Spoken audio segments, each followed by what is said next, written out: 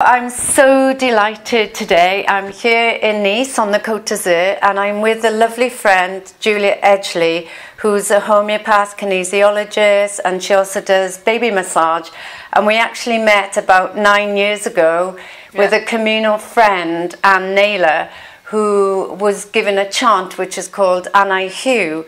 And it was so lovely to hear a beautiful Irish accent. That's a great memory that you remember that. And I'm so happy to welcome you here today to Wellness Spring. Thank you. So can you give the audience a little bit about your background, how you got involved in complementary therapies and where it has led you in your life today? Well, it's led me to France. I've actually travelled a lot with my job to the Middle East, to America, and meeting loads of different people. But how it started off was actually kind of by chance, is that when I was younger, I was one of those kids that medication didn't work for me. And I wasn't a sickly child, but I had migraines. And so my mum had to look up more natural therapies to help me with my migraines and my headaches because painkillers didn't work. And so from that, it kind of led us, my family, into clean eating, healthy eating, aromatherapy. And when I was in I think I was 16, and in Ireland everybody gets a summer job, there was a health store near where I lived, and they were hiring part-time for the summer, so I decided to go for the job. But they thought I was 18 because I've been told it's hard to put an age on me, and so they hired me and they trained me in all natural therapies, and that's where I got my inspiration. Is like, this is what I want to do. My family necessarily, my dad was always like, as long as you have a degree, I don't care what you do. So he was very much, education was very important to him. So I was going to do, I didn't know if I was going to do law or medicine, so I started to do a basic science degree in Dublin and didn't want to do it. I was like, listen, I really want to do either acupuncture or homeopathy, and I found one college that had a science degree course, and I was allowed to go and do that. Wow, yeah. I know, especially it's the same with Wales and Ireland. Tradition and culture. Yes. Yes. They would have probably looked down on it. I think it was for security for my future. In Ireland, it's like when you have a degree, you're secure. And it has opened so many opportunities now. I want to do a master's, a PhD, and that was the plan initially when I graduated, but seeing patients has become my passion, and that has taken over my time. Seeing more patients. And what did your mum do? Because you said she started researching into clean health and healthy living. It was all to do with making sure that we ate loads of vegetables, loads of fruit. Like in the time of the 80s, very little sugar. Like I didn't have jam until I was about 8. I didn't know what that was. And supplements, taking a cod liver oil or iron, and vitamin C, which in the 80s in Ireland, not a lot of people were aware of this, but my mum would go and get her magazines and go to the library and made sure it was all based around food. Wow. And then I remember one time, I don't know what happened, I had something on my foot that I was getting an infection. Again, nothing worked. So my mum, like old wise tales of making a bread poultice. I don't know if you know bread poultice. Yeah, absolutely. And she put that on me and that worked. And so she would look up every different thing, because unfortunately I was one of those kids that you just couldn't give anything to. Well, I remember you mentioned cod liver oil. Every Sunday, all of us had to take a spoon of cod liver oil, whether we wanted it or not. It was I didn't think it was that bad. Well, my mum used to try and get the orange one, but it wasn't that bad for me. I could swallow it now. Oh, really? There's a few things though I can't. Like the taste of it is just like what is it? Wormwood against. Oh. Do you know the taste of it? Yeah. I took it when I was going to Thailand instead of for malaria, because obviously I couldn't take the medication, and this sounds really irresponsible to say, but after 3 days, like, I'd rather have malaria. This tastes awful, but I didn't. I kept on and I took it, and I'm still here. You are, and you're alive and healthy and able to tell the tale. And so you've mentioned you've been to all these countries, so what happened once you qualified? When I qualified, I was trying to figure out what way I wanted to practice, other on the internet or seeing patients, and with word of mouth, because where we live, I was the only English-speaking homeopath. I started to attract the expat community, and then more and more I spoke French. It was the French community as well, because homeopathy in France is very popular. It's been a very strong foothold in France for centuries, and so I don't know if I mentioned this already, but I treat a lot of children. I love treating children. And that was the beginning of my practice. And because very few homeopaths treated children, I started to get a lot of French families. How that went on then, it was writing articles on how to, like homeopathy, on online magazines that we had down here, homeopathy for hay fever, natural beauty products. That's a few years later I started to talk about the importance of swapping your products. And a lady in the Middle East, in Lebanon, at Ede Sands Hotel, they do wellness retreats. And Alice Ede contacted me and asked me if I wanted to be a speaker and a practitioner at her retreats in Lebanon. Fantastic. Yeah. And how did you go to Dubai and Thailand and all the other places? Dubai, I haven't been to Dubai yet, but I've asked by a company to go to Dubai and do one of my Clean Your Beauty Routine pop-ups in Dubai. So that is on the cards. Thailand was just a holiday because I love to work, and eventually I've had a few people around me going, you need to take time off. So we took time off, went to Thailand. But for work I also went to America, and I had patients in California, and there's talk as well of people asking me to do my Clean Your Beauty Routine pop-ups in New York and the East Coast. Yes, this is why I mistook, because earlier when we were chatting you told me next year you'd love to plan a pop-up worldwide tour. Oh yes. And you mentioned Dubai and New York. Yeah, and that's on the like cards. that. Well, because people have asked me, I'm looking into seeing if I can do events, the full day event there. Oh, fantastic. And obviously you were doing this as a child and naturally with natural products. And yes. Where do you mainly do them now? My pop-ups? Yeah. Mostly they've been in France and in Ireland.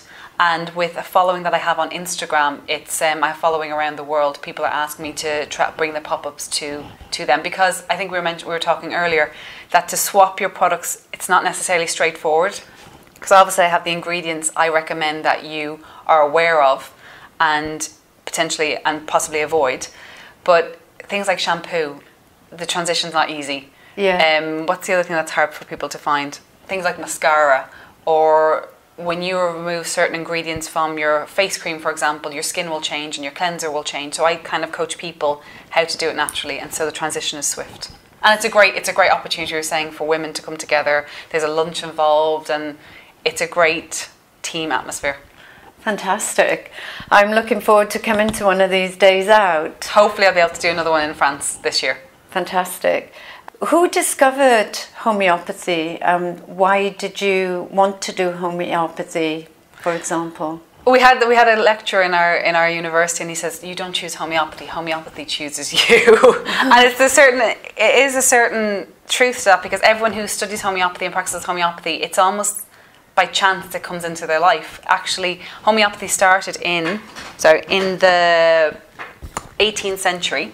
Wow. And by Dr. Samuel Hahnemann, and he was a doctor, and by translating medical journals, he saw that there was cinchona bark treated malaria, because malaria at that time in Europe was quite bad, and he decided to try it, taste it, but he developed symptoms of malaria, and he was aware of the Hippocrates theory that you can cure with opposites or you can cure with likes, and that's what homeopathy means.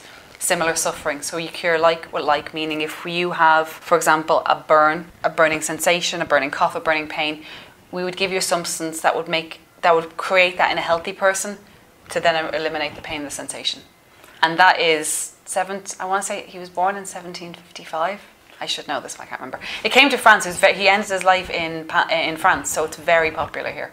Yeah, I know when I first came to live in the port of France, I got recommended by one of my clients to go to a famous herbalist who, you know, the people just went there. You couldn't make an appointment, and you had to wait all morning or into the afternoon even just to see them. He's still here, I think. He's actually given the business now to his son. I know it, yeah. I love that place. Yeah. Love it, yeah. So people are very open to it, but I found personally, you know, when I see clients for Reiki or for Psyche, when they come, when we ask, you know, what's going on in your life and are you on any medication? Yeah. Usually they've got a huge sack of medication, but they say, yeah, but I'm doing the homeopath as well. Yeah, it can be work. That's the great thing with holistic therapies, they can work with medication in certain cases for the patient. That would be advised, and then when you get the patient, you boost their vitality, you boost their energy, they feel more in control of their health. That way then they can work with their doctors to reduce certain medications. Obviously the best is prevention, trying to avoid getting to that stage. Yeah, I know when I first had my first consultation with a homeopath in Australia, I was leading a very, very busy lifestyle. Yeah. And I was losing lots of weight, and they couldn't find out why I wasn't sleeping. Yeah. And for me, it was like quite intrusive, all the questions, because Yes. they're saying, you know, so why aren't you sleeping? How's your business? Yeah. How's your relationship? Yeah. And it was all about feelings, and I was like, don't know how I feel. I'm too busy to stop. And Exactly, and that's a symptom for us. Yes. Being kind of, because it is all about the symptoms, and like you said, the first time people are unaware of their own bodies, and I think that's the great thing about the practice. When even just from the first consultation, people then can take stock and going, oh, actually, I didn't realise I was feeling this, or I didn't realise that I was holding all the tension in my shoulders or in my knees, and I think even that awareness is great for patients. Yeah, and he also works on a mental level, so he really got in depth with various questions. You have to know the patient's story. I always say the first consultation, I need to get your story, and then and obviously I can prescribe on that, and then we get into the nitty gritty as we get to know each other. But you need to know where the patient is coming from, because a lot of it can be, especially with stress, learned behaviour patterns that we've observed of adults when we were kids, and then as we grow older, this is just my opinion, as we grow older, we can see if these behaviour patterns still serve us. Yes. And we have the choice that we can change behaviours. Well, just people are not aware yet, and that's where stress comes from. Ah, that's interesting, because I know you do kinesiology as well. Yeah. Do you combine that with your treatments? I do in certain cases. I think down here I'm more known for the kinesiology for the food intolerance testing. And there's a group when people go around into cafes where I live, and they say, well, I can't have this, I can't have that. People ask them, have you seen Julia? And they're like, yes. So I mostly do it with food. I think it's just the type of patients that I attract with the kids and trying to rebalance gut health. But I also do the whole body scan where I can test for points of weakness in the body and different xenobiotics, toxins in the body that might be contributing to your symptoms. And it can come up when there is emotional blockage. And you can actually test at what age the emotional blockage occurred. And that, for patients, like I said before, sometimes I don't even think that was a problem. I've had amazing patients where I've said, listen, something happened to you when you were 11. And that's the thing, you don't think that I'm psychic. I'm like, no, it's just your body telling me. And they come up with this event that at the time they didn't think was huge, but then they look at it as now as an adult, like, actually that changed my life. And the awareness, then they can be proactive in overcoming it. And what is the most common thing people would come to you for treatment? Yeah. The most common thing I think I'm known for, or is what I see quite often, is for children to avoid unnecessary antibiotics. That's my big passion, and with homeopathy, it is amazing to be able to avoid those. You see the patient, the child, you boost their immune system. If they haven't had antibiotics yet, great, it's easier to avoid. If they have, you need to repair the gut. And we manage what we call in homeopathy acutes, like coughs, colds, viruses. We manage each one with homeopathy, and each time a child gets an acute, their immune system gets stronger and stronger and stronger. So either to avoid more antibiotics or completely avoid the antibiotics. Well, it's wonderful that you're catching children's... Getting in there early. Yeah. And also you mentioned virus. At the moment, coronavirus is a big issue in our part of the world. Yeah. Is everybody ringing you up and going, Julia, what can I do to prevent? They didn't until yesterday afternoon, and I'll give you a funny story. I woke up this morning with a sore throat, but what happened is I'm fine, don't worry. What happened is we have protocols in our practice with the other practitioners of so people feel safe of washing hands, disinfecting after patients, cleaning down surfaces. But we're using a lot of essential oils, and I think we use so much essential oils that actually hurt our throat. But I have a few people talking. I actually put on my Instagram stories, which I might save into actually highlights of what people can do, because there is a lot you can do. In a healthy patient, the virus is fine. It's boosting your immune system. If you think your immune system is weak, boost it with vitamin C. I mean, even I said this yesterday, the Chinese government hospitals are doing trials to show of IV vitamin C to reduce the severity, because I think people think the vitamin C will make it avoid completely, but it will just reduce the severity of it, but greatly reduce it. Vitamin C, vitamin D, washing your hands, making sure your hands don't touch your face. Right. Very, very simple things you can do. And if you think you are susceptible to it or have a weakness to it, just take measures. Maybe take a few days out of work or wear a mask. It depends. It's all depending on the case. But in a healthy individual, it's fine. Yeah, because I know in Nice they've cancelled the carnival at the weekend. Yes. You know, they're worried about people coming in from Milan.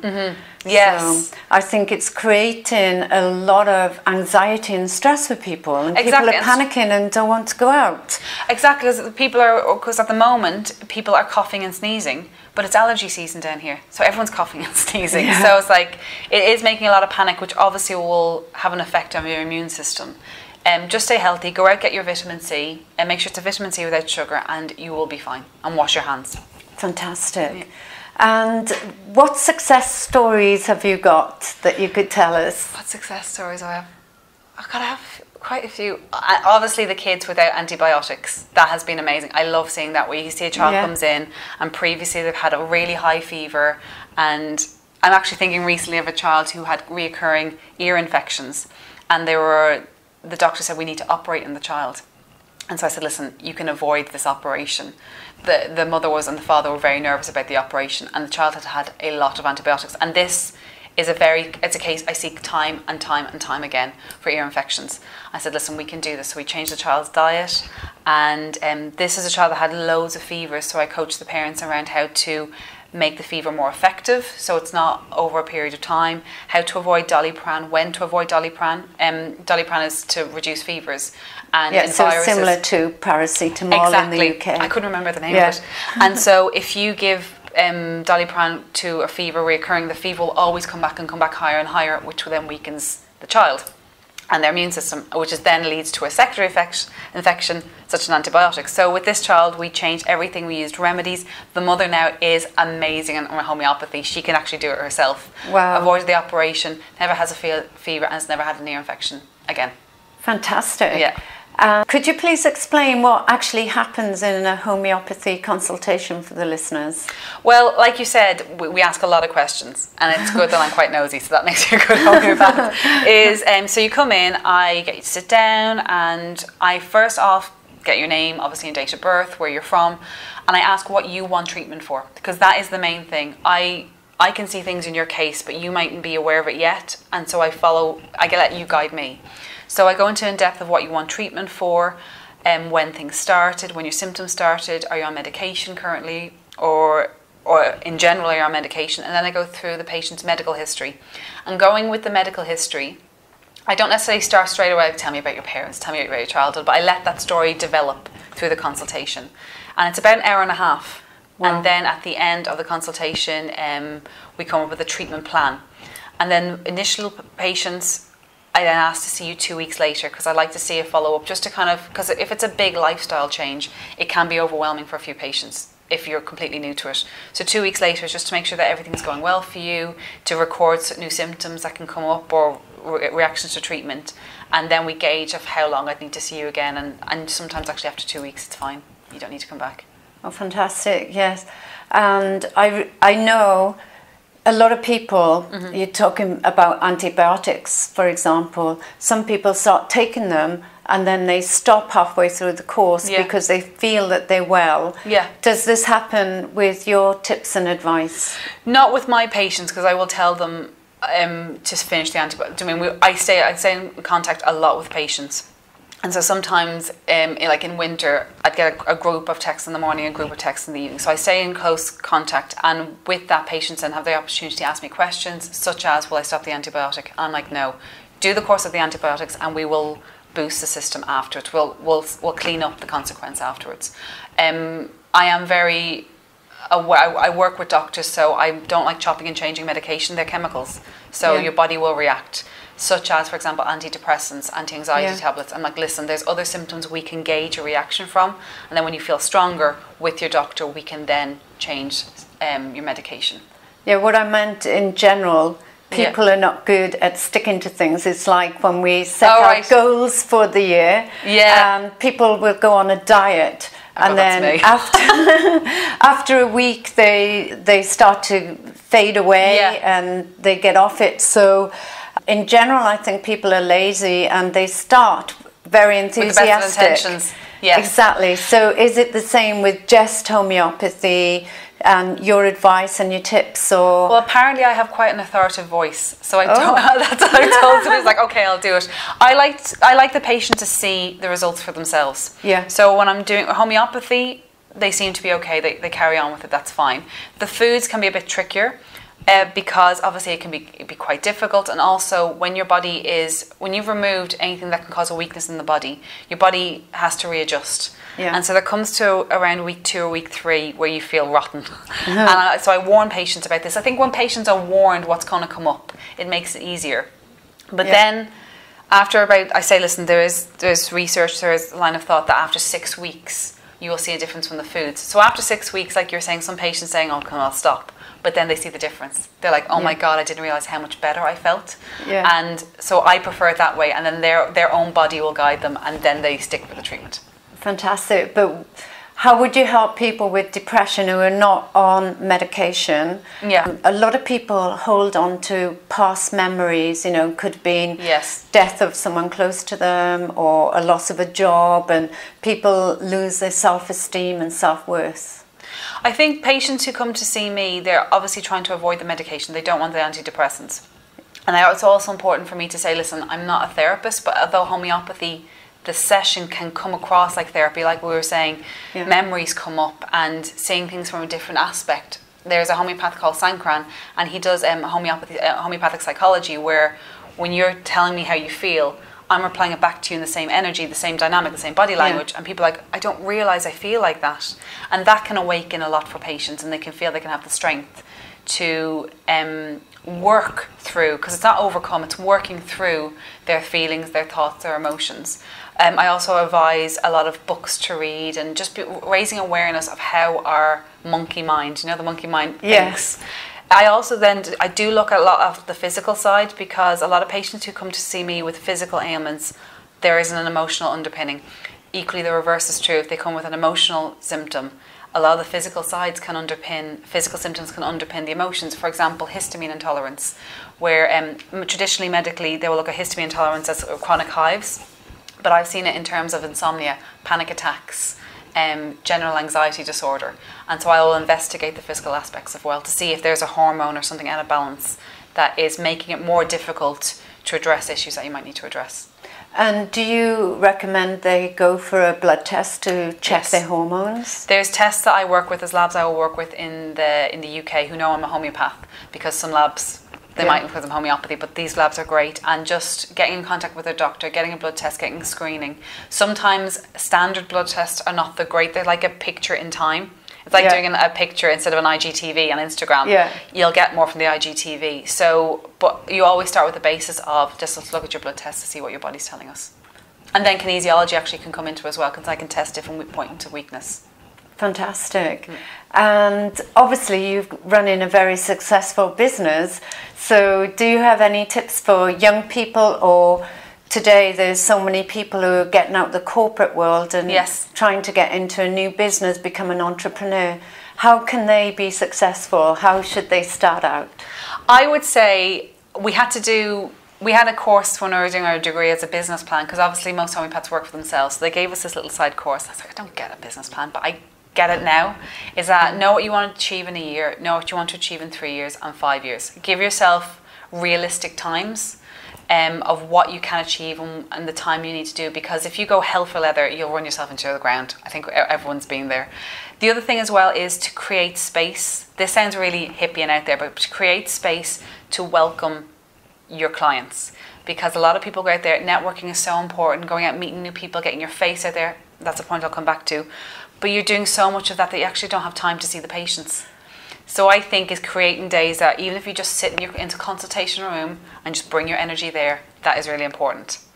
And the other aspect I was saying is get your face out there.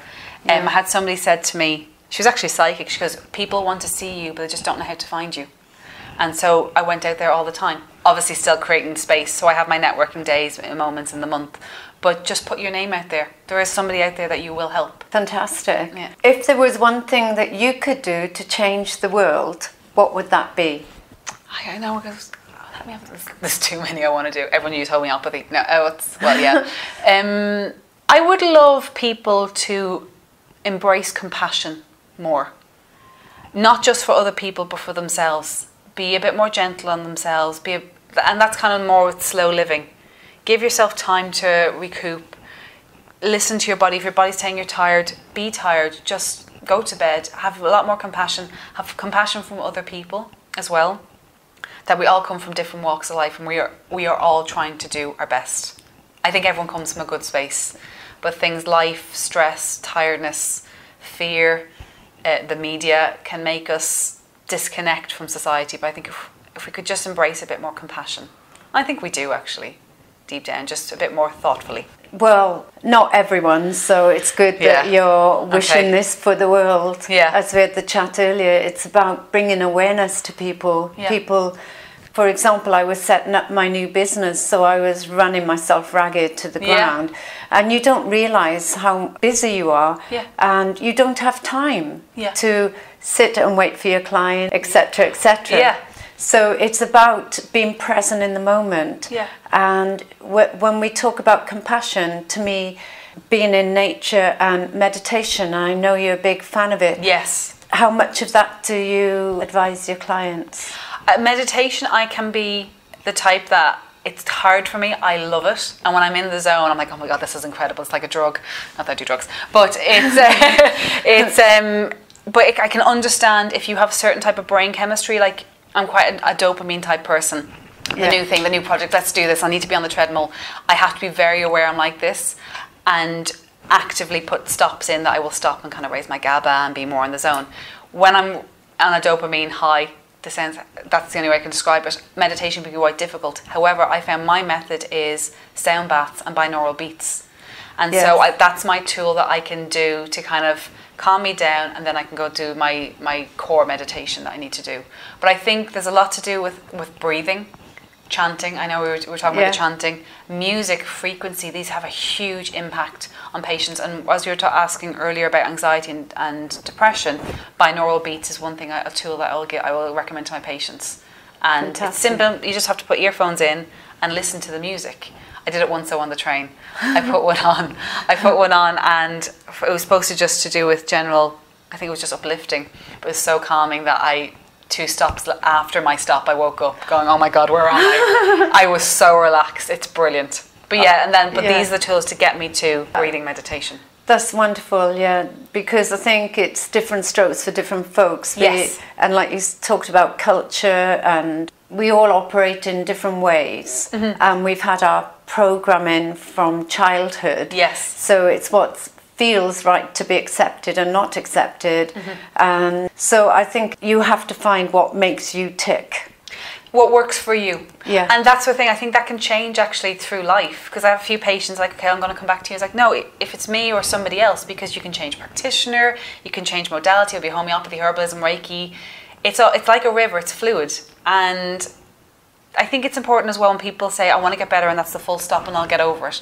Like working on yourself, working on your body, it can be fun, and it's a lifelong, it's what life is about. Oh, yes. And so kind of going through that, finding what works for you, but then being embracing if you need to change it, and it can make it quite exciting. I love it when I get a patient and they're just on the cusp, like you said, they want to change their job or change something, and they know they want to do it. And that's why I try to is like, you can do this. Absolutely, you can do this. And I'm so excited for them, because I remember when I was in that space, it was terrifying. You didn't know if you're going to do right from wrong.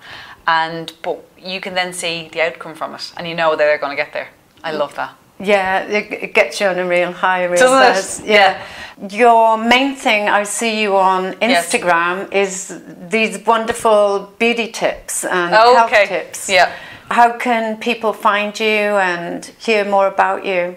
For the beauty, we were laughing. My friend who I work with, we do I'm called the non-beauty beauty blogger, because like I said, it's to change people to change their products, but I try my best to talk about makeup tips. But all of this is on Instagram, because at the moment that's all I have time for.